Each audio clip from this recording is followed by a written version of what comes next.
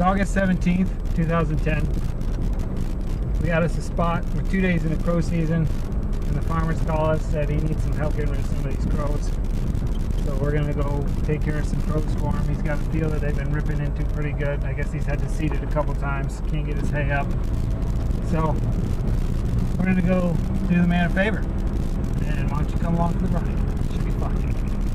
So on this particular hunt, we're just gonna go over some of the gear that we're using here. Let's start with the decoys. We got the owl decoy. Pick it up at any Home Depot or garden supply store. They're awesome. Crows hate them. We got the carry light, full body, fully flocked, standing crow with a stake. We got the other carry light, which is a tree. You can hang it in a tree. I usually stick them on the ground, but we're going to kind of spread them out here and see how the crows like that. Camouflage, always important. I prefer Under Armour camouflage. As you can see, I got my face painted up. You got to be totally concealed or the birds are going to pick you right out. Here we're using the Fox Pro Spitfire. It brings in crows really well. I love this product. Buy Fox Pro all the way. As far as shotguns, there's only one shotgun out there as far as I'm concerned. It's the Browning Maxus. I have the commemorative Goose Band choke in right now in cylinder because I prefer a cylinder choke. I don't like anything nice and tight because I like the birds nice and close. As far as loads, I go with the Federal 7.5 shot. It's just a field and target load. You don't really need a lot. Crows are pretty easy to kill as long as you're on them. You got to be on your game if you want to knock crows out of the air. Alright, we're going to get set up and then we're going to see what we can do here. So, like I said, we're using the Fox Pro Spitfire. It has a remote control, which is awesome. If you don't have one, that's cool. But the remote control does make life a lot easier. Two things I always do before I fire up the call is I make sure I have shooting lanes and I'm very well concealed. And I always make sure my gun's loaded before I turn on the call. Because if you turn on the call, sometimes they're in there within seconds. Alright, we're going to turn this on and see what we can do.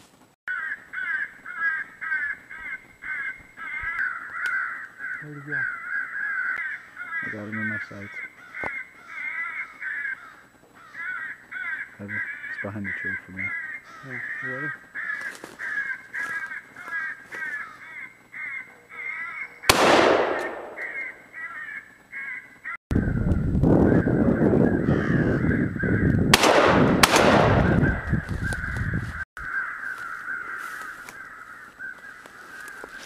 And that's how it's done, right there. So we started with the crow fight call. We got a couple to come in, and then we switched to dying crow, and we got one more to come in. We've been on stand about 7-8 minutes.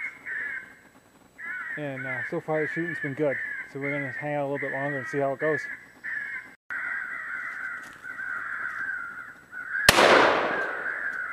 Oh, he's still running.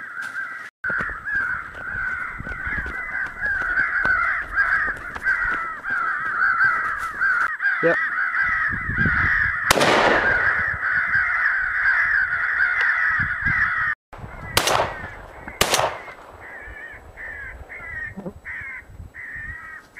He's going down.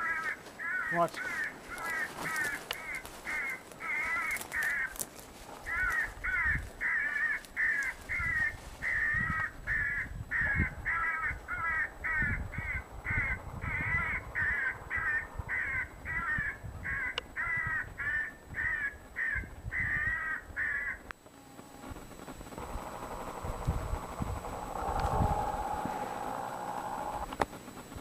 So we got 3 today. Wasn't a bad day. We dumped one over the trees that we had to go chase, and then we dumped that other one clean that we didn't get on camera real well. And then we had another one that we had to shoot and chase. So wasn't too bad. It was a good day. The farmer's going to be happy. As you can see, you know, his field's starting to grow in, but it's still kind of bare out there. So we did a good job, and we're going to get back after it in a little bit. Thank you for watching.